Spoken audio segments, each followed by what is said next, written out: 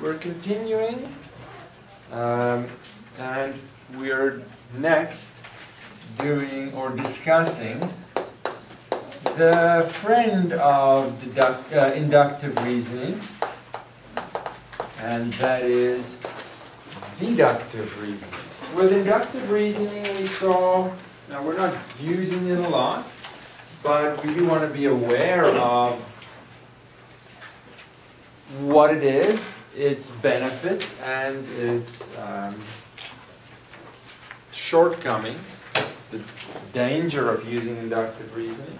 We can't be without it, because we can't go and check every single thing out there, or every example that we can come up with. It's just not practical. But it is a scientific and natural way of thinking.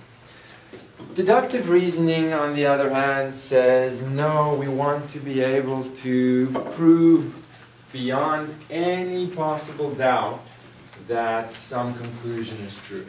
And for that we have a series of logical statements, starting from a simple point that everyone agrees with, systematically leading to a conclusion. And if you follow the path of the statements, there is no doubt that the conclusion is correct. So it's different, but more difficult, because we have to come up with a path to get to an answer, and we'll have to figure out how do we do that. So it's more difficult, because you're not just looking at examples and seeing what you can see, but it's also better in the way that you're 100% sure that your conclusion is correct if you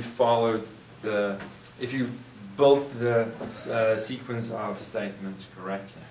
As a little example, let's look at a little checkerboard, and we're going to just come up with a little game just to introduce this idea of making a conclusion by way of examples versus making a sound conclusion that everyone agrees is true beyond any doubt. So let's suppose we have two players.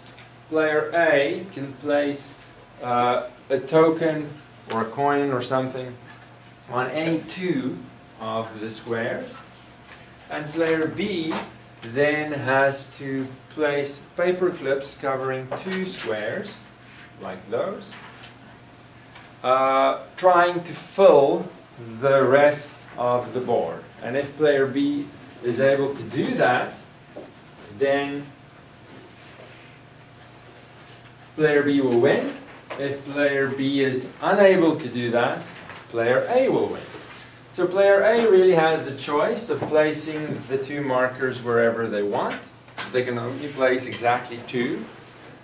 And then it's up to player B to see if they can fill the rest of the board with paper clips. Every paper clip covers exactly two, of course, adjacent squares. And if they can do that, then they win, or A loses. And if they can't do it, then A wins. So in this first one, clearly the paper clips cover everything else, so B wins. In the second one, B wins as well. In the third one, there are some squares left that B can't cover with a paper clip. We can't have the paper clip hang over the edge of the board. That won't make any sense. So there's no way to cover this, so A wins. Here, B covered it perfectly, so B wins. Here again, there is a square left, which can't be covered by a paper clip. They can't overlap. They have to be separate, not hanging over the board. So I can't cover a single square, because any paper clip will cover two. So A wins. And in this one, it's perfectly covered again. B wins. Here, there's that square left, and the square. So A wins, because B wasn't able to fill the whole board. And here, A wins again. So now the question is, we can phrase this many ways. Let's focus on A, for example.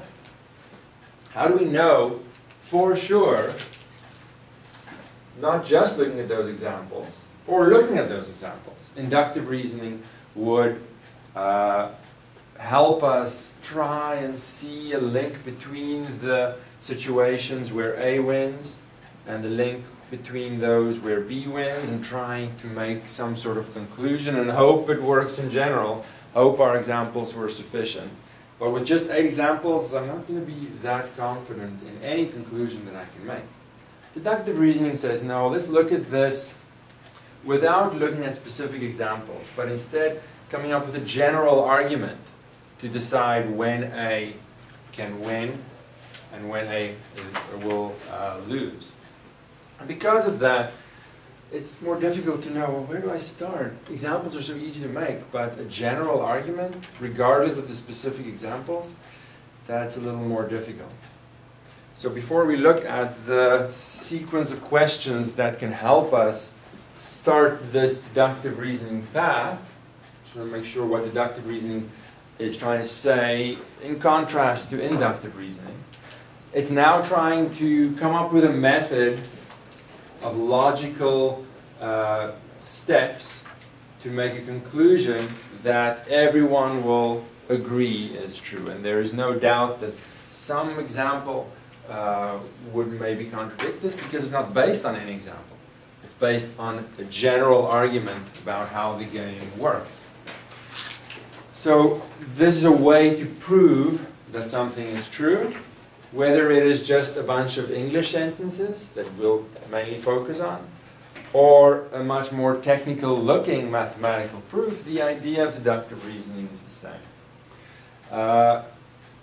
So we're trying to prove our eventual conclusion with these statements. So let's, and if it's a fancy conclusion, we can call it a theorem.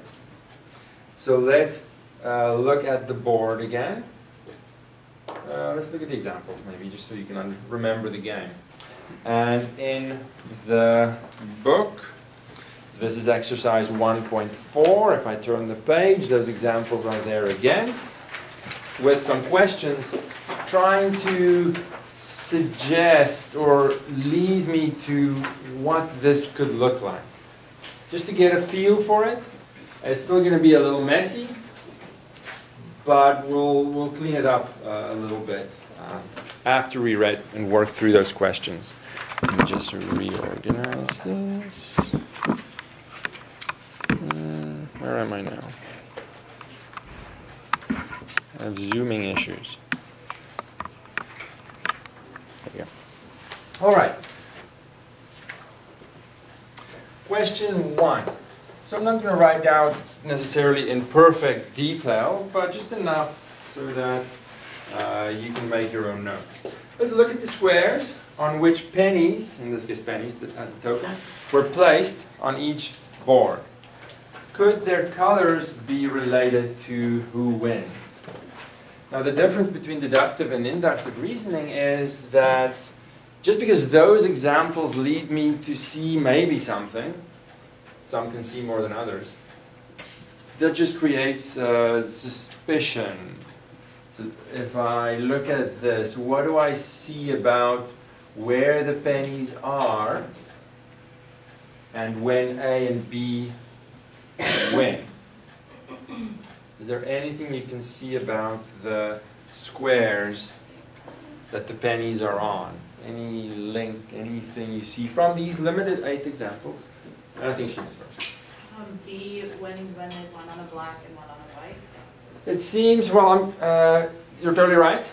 Or you can say A loses. Later on, I'm going to focus on A, so I just want to phrase it like that, but you're totally right. A loses / B wins. Someone's going to win. When there's a penny on black and, whoops, that does not sound nice. Black and a white square. Does everyone see that? Based on these examples, that is true. But of course I don't know if that's true in general.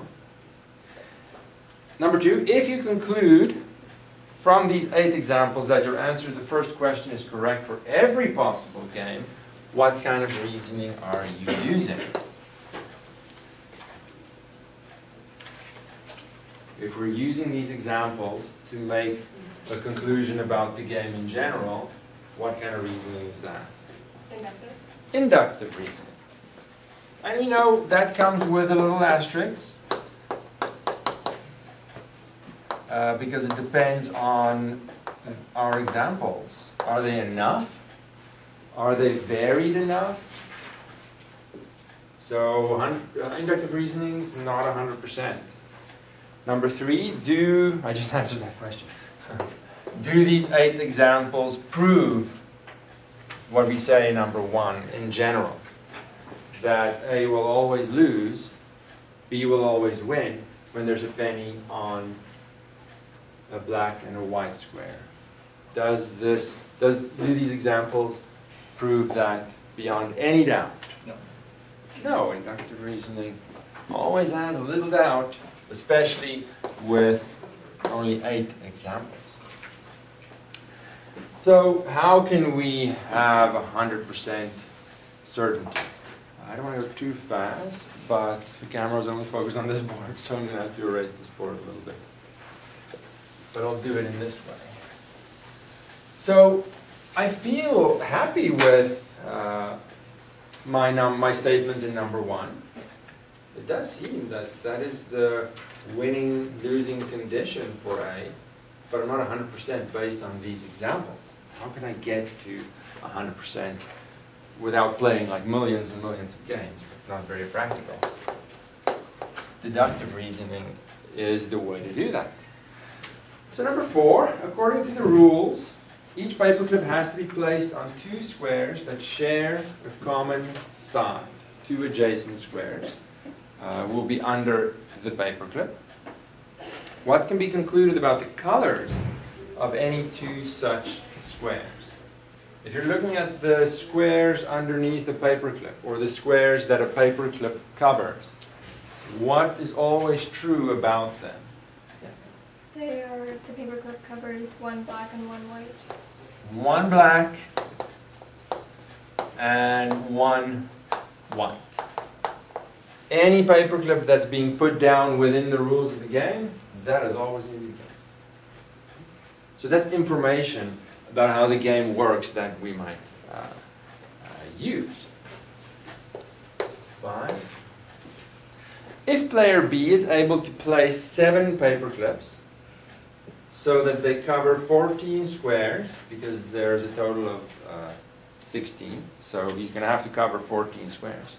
If player B is able to do that, what must be true about the colors of the 14 squares that it covers, or the number? It's going to have to be 7 black and 7 white. They're going to have to be the same, because every time he puts down a paperclip, or she puts down a paperclip, it's ticking off a black and a white. So the number of black squares and the number of white squares under all the paperclips will always have to be the same. Is everyone happy with that one? Let's erase these now. 6. Of the remaining squares, how many squares are there of each color if player A begins by placing the pennies on 2 white squares? So player A goes first. If they place the pennies on 2 white squares, how many black and white squares are left for B to work with? 6 and 8. 6 and 8. What did they say here? So white squares, so 6 white, 8 black. That's the first part to the question. There's a sub-question there. What about 2 black squares? If A puts it on 2 black squares, then it's the other way around. Then I have 8 white and 6 black for B to work with. And what about if A puts it on a white and a black square? Then I'll have 7, 7. Now, I want to go slowly enough, because these things aren't obvious and easy to say in a systematic way for everyone. Some people are thinking, this is so simple, why are you making such a big deal of this? Because it's not simple for everyone. And some situations are simpler than others. So, depending on where A puts the pennies, I might not have an equal number. And anything that black works with, anything that black has to work with, if they have any chance of placing or of covering all the squares, they're going to have an equal number. So in these situations, black has no chance of doing it. B has no chance of doing it. So A will win on those, because B cannot possibly do it, because any covering of paper clips have an equal number. And in this one, because we have such a limited board, it's not hard to see that A is going to lose. If B just places it correctly, they can always do it. They just need an equal number.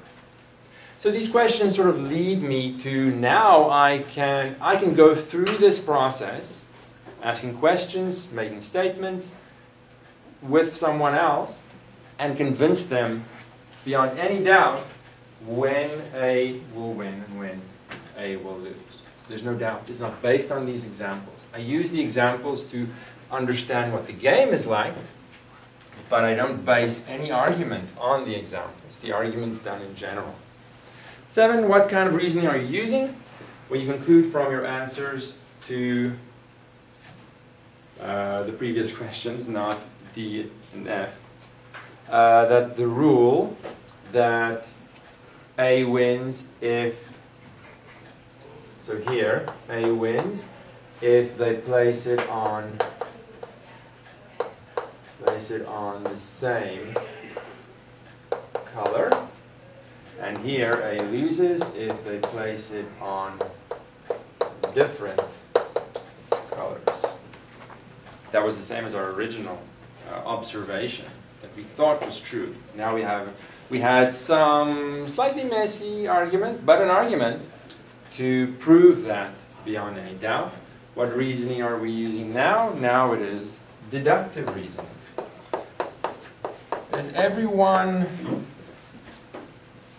clear on the difference between inductive reasoning and deductive reasoning? Inductive reasoning, we're basing it on specific examples, trying to see a pattern among those examples, making a conclusion in general, not checking other examples. Deductive reasoning, we use examples to understand the game, but nothing in our argument is based on those examples. These are all general statements, never pointing to any specific example. So that when we make a conclusion, we have no doubt that it is correct. Any questions on that?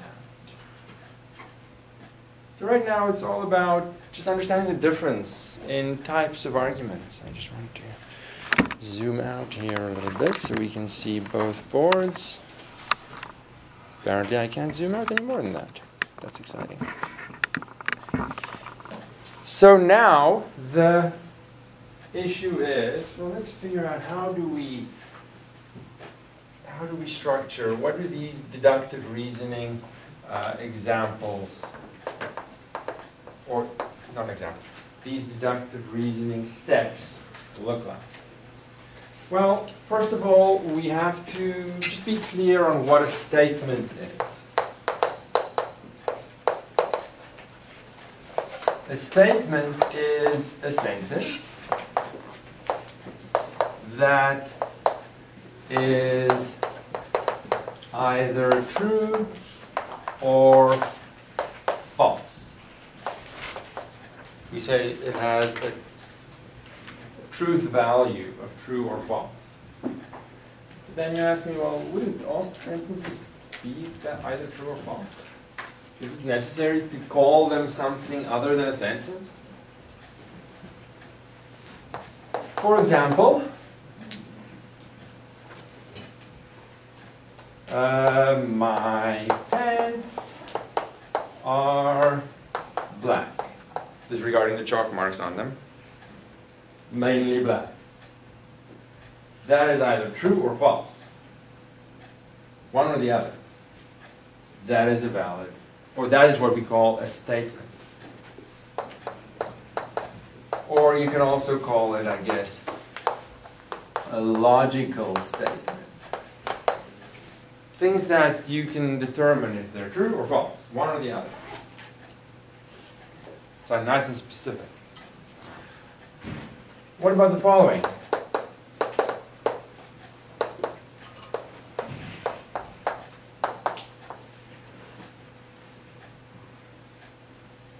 How do you make sense of that?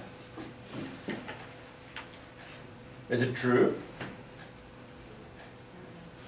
It's a paradox. Is it false? If it's true, then whatever this says is true, but it says it's false. So if it's false, then the opposite of that is true, meaning the sentence is true. So it's everything and nothing. It contradicts itself.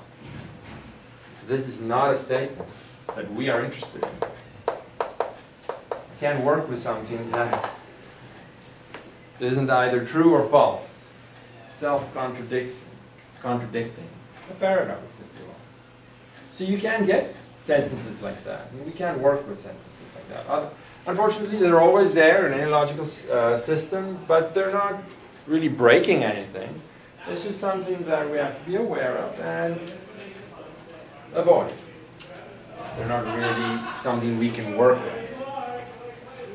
There's a little story that I cannot for the life of me remember where I heard it. Can't remember.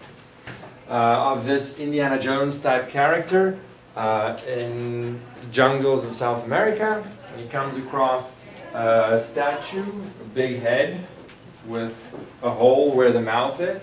And he figures out the writing, and it says, whoever puts their hand in this hole and speaks the truth will be able to pull their hand out. But if you put your hand in and you tell a lie, then you'll never be able to take your hand out.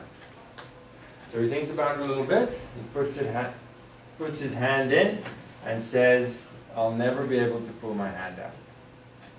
What happens?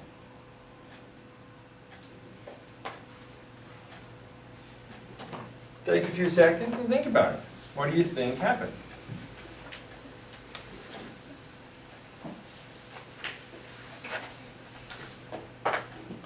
Any ideas?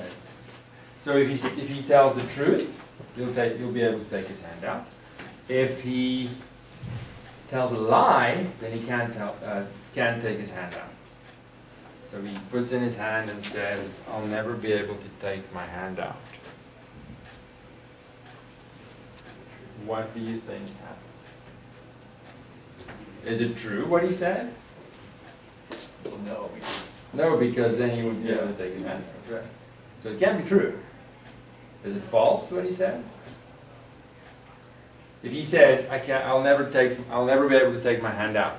If that's a lie, then you should take his hand out. But if he tells a lie, he can't take his hand out. See, so it's everything and nothing. It makes no sense. I don't know what happened. Maybe the statue blew up. I don't know. So you get weird sentences like that that are fun to think about, but not something we can logically work with in an argument. So what can we work with? What does deductive reasoning look like? Well, the basic form of deductive reasoning, or flow of how you can structure a basic argument, looks like this. There are many examples that you can use, but I like the following one. You have what we call a premise. Then you make some sort of observation. And then you draw your conclusion.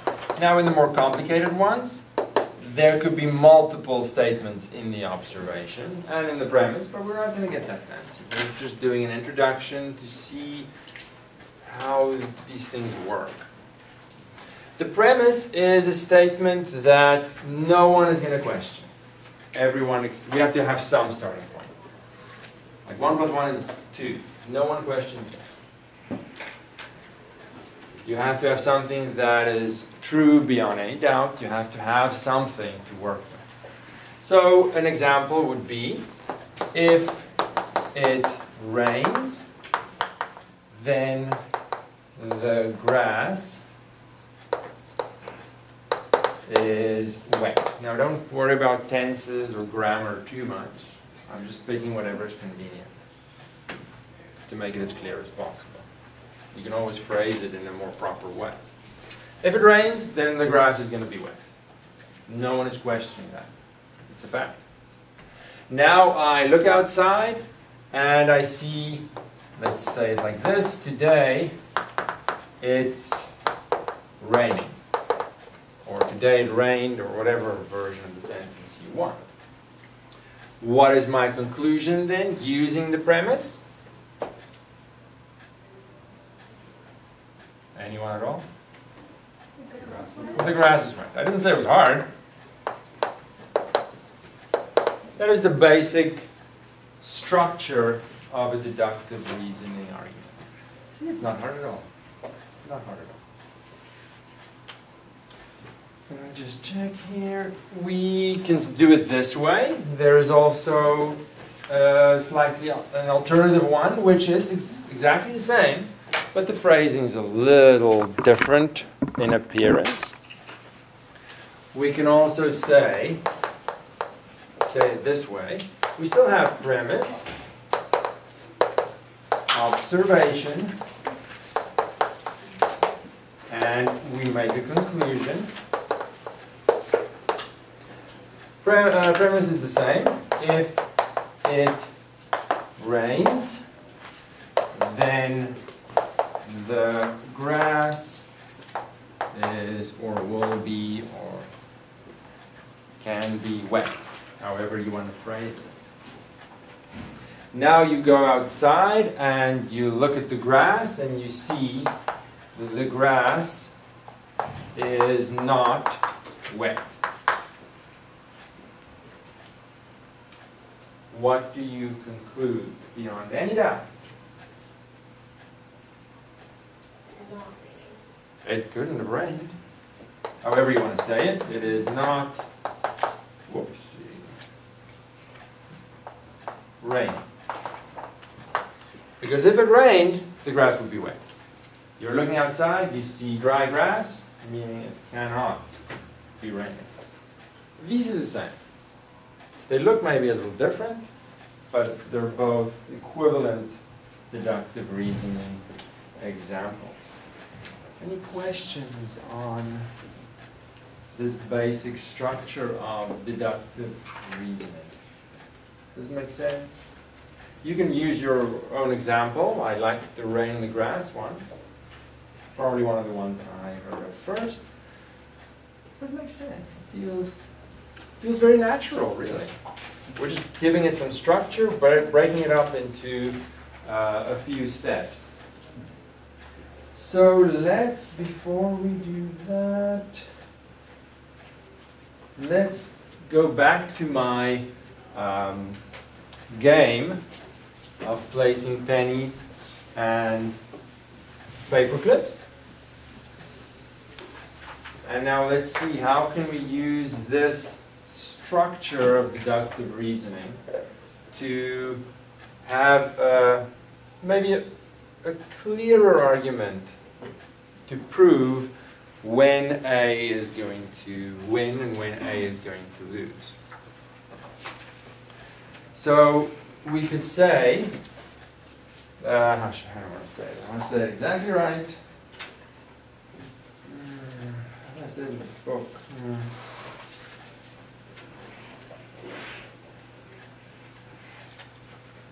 Let's say it like this. If A loses, and I'll say here that means that B can cover the remaining board or remaining squares with paper clips. Those two things are the same, right? A losing means B was able to cover the remaining squares. B covering the remaining squares, A loses. Those two things are the same. Doesn't matter which one I use. The book uses the B one, I'll use the A one, doesn't matter. These two things are the same. If B is able to do that, then what did I say about the number of black and white squares? Then let's say there was an equal number of black and white squares, let's just say left, because I don't have a lot of space to fit in remaining. So that has to be, the premise has to be a statement that no one is questioning. Probably should have turned the camera, that would have been a wise choice. So, no one, is there anyone that questions the premise? It has to be a simple enough statement that no one questions. Like, if it rains, the grass is wet. No one's going to question that. It's a general statement. I'm not looking for little technicalities. So, I'm saying a similar type, I'm making a similar type of statement, an if-then sentence, to match it with my simple example. If B can cover everything, then there was an equal number of black and white squares. Based on the rules of the game, that is the only way you can possibly cover everything that is open. Now I make an observation, like, depending on what player A does, player A places the pennies on two squares of the same color. Let's suppose that's what happened.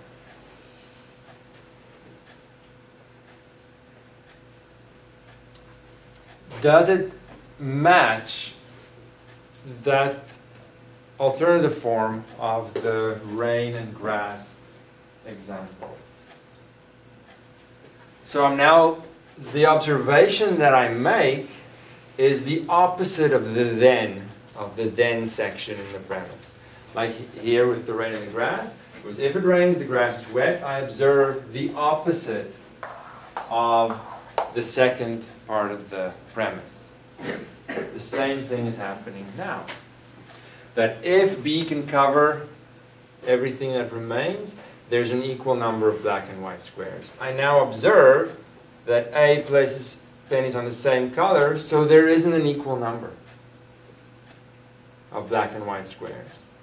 Let's squeeze it in here, actually, because the observation could be multiple things, multiple sentences, depending on the complexity of the argument. So there isn't an equal number of black and white squares left. I want us to, we have the time, I want us to think about what we're doing and ask if something's not clear, not just copy what I'm writing down. I already did that for you in the book. It's all there. But rather, let's try and keep up with what's happening and try and understand, and then you're solidifying that when you look in the book again. So my conclusion is then, well, what happened with the rain and the grass example? If I observe the opposite of the second part of the premise, I conclude that the first part could not have happened. Otherwise, I would have the second part. So I conclude the opposite of the first, which is Let's go for therefore. Therefore with an E or not? I don't know. You want an E? Okay. Depends on where you're from, I guess.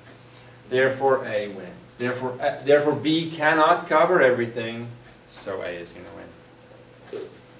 See the similarity. Take a simple example to figure out the structure of the deductive reasoning process, and then when it gets more complicated, you're trying to match it with what you're comfortable with and see how you can structure it in the same way. Now I will say, in case there are people thinking, well, how am I going to come up with this on my own?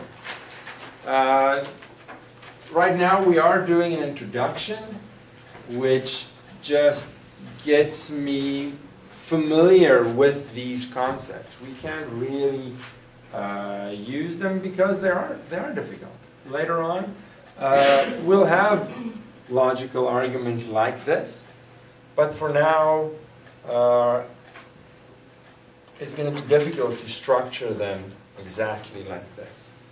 But every now and then it'll come up. So we want to at the very least be aware of what is the difference between inductive reasoning and deductive reasoning. They look very different. Inductive reasoning has a few examples, and I see hopefully the correct conclusion. It's a little hit and miss, depends on my examples. Deductive reasoning has none of that and gives a general argument that gets me to the conclusion without any doubt. They're very different. Both have their place. Pros and cons for each. What is the pro of the inductive reasoning? What do you think is a positive thing that it has going for it? It's quick. It's quick. Making examples are easy. The negative, we've discussed that many times, but I'm really just testing if you've been paying attention. What is the negative side of inductive reasoning? Just can't be sure. Can't be 100% sure, really ever. Because if there are more examples that I haven't tested, I can't be 100% sure. On the other side, deductive reasoning has pros and cons as well. What is a pro? Guaranteed. Guaranteed, 100%. If I structure this correctly and clearly, the conclusion is 100%. What is a con, would you say? Where examples were easy to make, deductive reasoning would not be so easy to come up with. And that's why we're not really taking this and running very far with it. I do want to, are there any questions before we continue? I'm so sleepy, tired. Too much? I didn't put any equations or numbers on there. Isn't that a good thing? But it's still mathematical thinking. Mathematical thinking is really just logical thinking.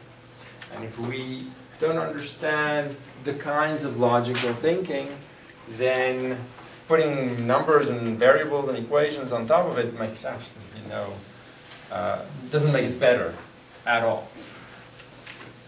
So I want to be aware of how we're thinking first. What are the limitations of how we're thinking? Pros and cons for different types of reasoning. Any questions at all? We have a lot of time. You can ask questions, comments, concerns, criticisms. If you like this, feel free to say it. If you don't like it at all, you can say that too. It's not going to change, but you can still say it. It makes you feel better. We have to look or mention the following. Variation on this. Premise, observation, and conclusion. Did I call it an observation in the book? I can't remember. Yes, sir. Yeah. Premise, I'm going to stick to the rain one because I feel comfortable with it. If it rains, then the grass is wet. Now you look outside and you see the grass is wet. And you make the conclusion, I'll say it like this, that's a U. It must have rained. Does it fall under inductive reasoning or deductive reasoning? Is it based on any examples that I list and try and look at the pattern? No, I didn't make any examples. It's trying to be inductive reasoning. Is it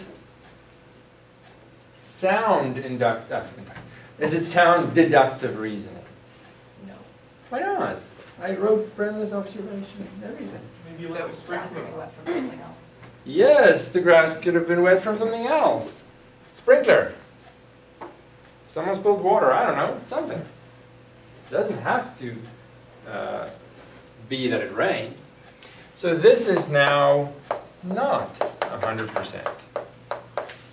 Now I'm just going to write the other common one over here. If it rains, the grass is wet. The correct one was today it rained, and therefore the grass is wet.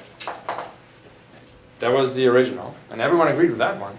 Now this one is moving things around, and now it's not 100% anymore. What is the difference between the two? Where is the difference? Where's the first difference? You're very chatty. I can't even say anything. The other one's just an You assumption. need to chat more and talk. Because I don't know if you understand anything if you don't give me feedback. The reverse. Don't be afraid to say what you want to say. One says it's today, and then one says Well, it doesn't. all right, fine. You got me on a technicality. Observation and reversion are reversed. Like one In the says- observation, I'm taking different parts of the original premise. In the original correct one, I observed the first part of the premise and then concluded correctly the second part. Because the premise said whenever it rains, the grass is going to be wet. So if it rains, the grass is wet. This one takes the second part and concludes the first, which is a likely possibility, but it concludes it as if it's fact. This only goes one way. It doesn't say the other way. It doesn't say if the grass is wet, then it rains. It only says if it rains, then the grass is wet. It doesn't go the other way. But this is essentially assuming that it does, which it might not. It might not. So this is not sound deductive reasoning, but it happens so much that we give it a name. Can't remember where the name comes from. It's called abductive reasoning. Maybe you're abducting part of the premise. I don't know. Sure, it comes from something. Abductive reasoning, where you're taking the second part of the premise and concluding the first, the likely possibility, as if it was fact, which doesn't necessarily, isn't necessarily going to be the truth. And if you think about this a little bit, this is what the Sherlock Holmes character really does. He doesn't use sound logical reasoning. He uses abductive reasoning, where you make observations, collect evidence, or whatever the story may be, and then exhaust enough possibilities so that the one that's left, however unlikely, is probably the correct one.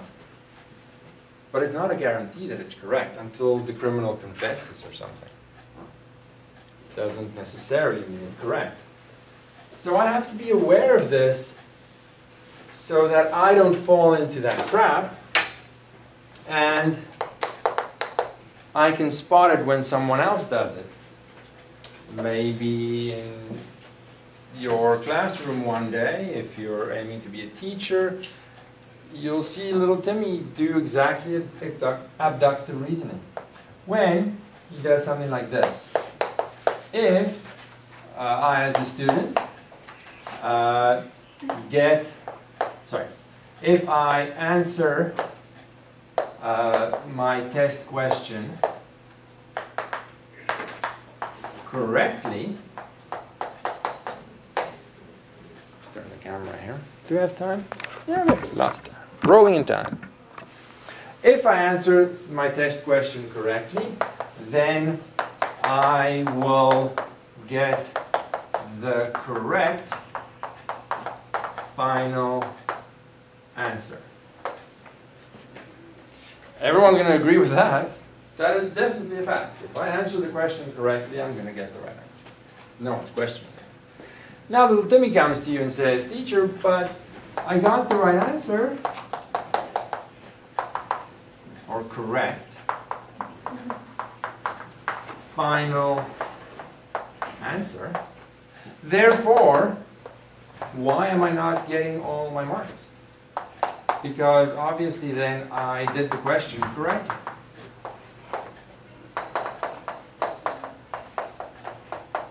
And I should get all my marks. But what form of reasoning is this?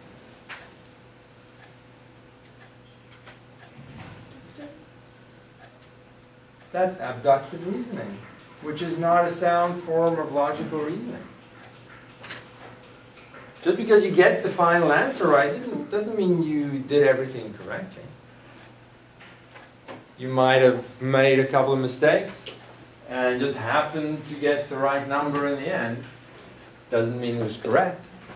For example, if I have to calculate something like, I think it's this. What is the answer to that? What is the answer? Well, the numerator is a 4.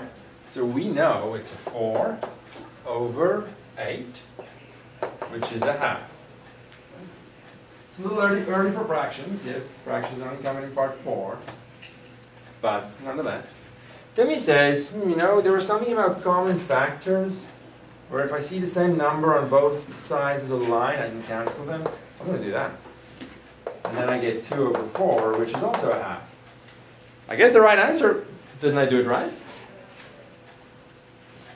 No, I didn't do it right. I can't cancel those. So just because you get the right answer, Timmy, doesn't mean you did the question correctly, or you know how to do it. Abductive reasoning. The type of reasoning that people use most of the time. It is not 100% that your conclusion is correct. Likely, but not necessarily correct. And we have to be aware of it, and then you'll start to see it in how people speak and reason. And you'll see that it's full of flaws all the time. All the time. It's not logically sound reasoning.